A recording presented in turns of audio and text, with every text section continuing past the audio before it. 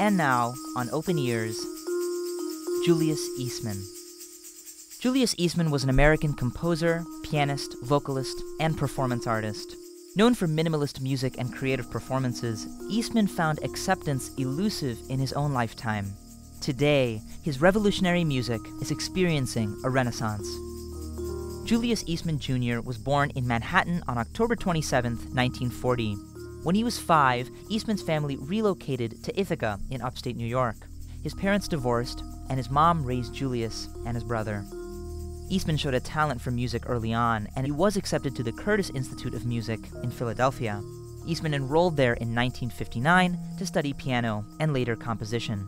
A classmate of Eastman's observed that being at Curtis seemed hard for Eastman. He didn't seem at ease with his fellow students.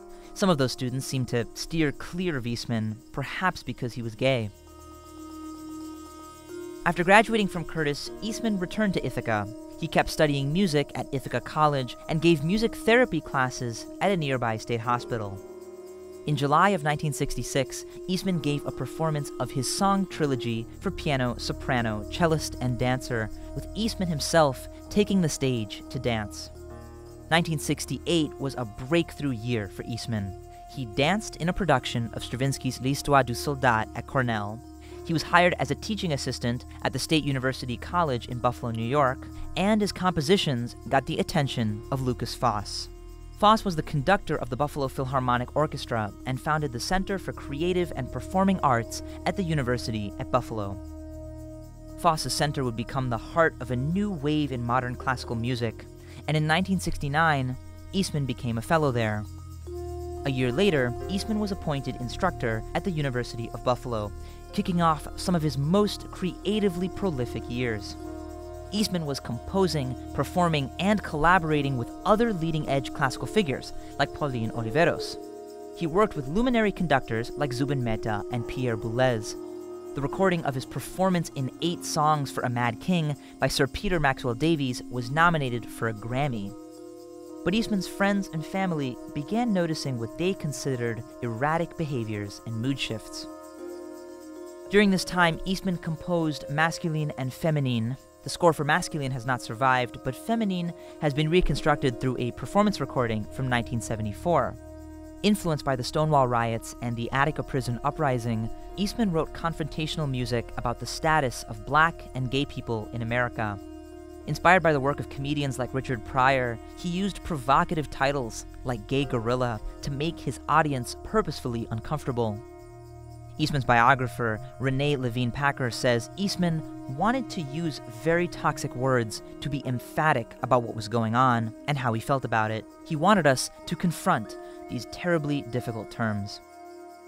In 1976, Eastman moved to New York City. He became the conductor and co-curator of the Brooklyn Philharmonia Community Outreach Series, where he helped organize and program concerts all over New York City.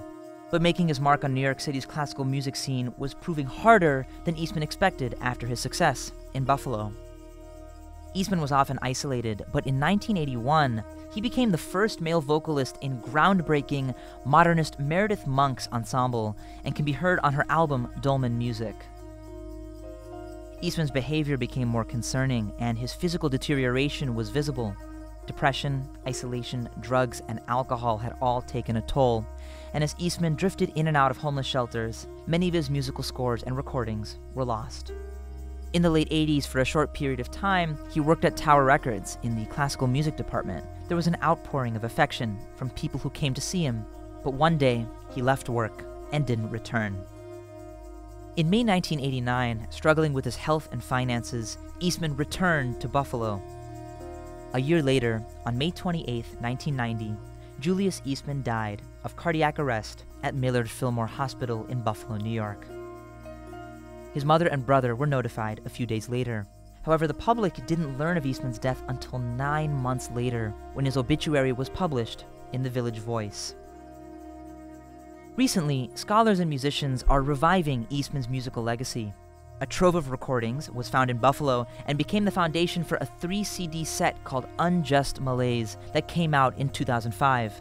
The California-based ensemble Wild Up released a recording of Feminine in 2021, and major orchestras around the world are programming his work. During his lifetime, Eastman had difficulty finding his place and being accepted in the classical music world. But his works illuminate his passion, creativity, and talent. In his own words, "What I am trying to achieve is to be what I am to the fullest. Black to the fullest, a musician to the fullest, a homosexual to the fullest. It is through art that I can search for the self."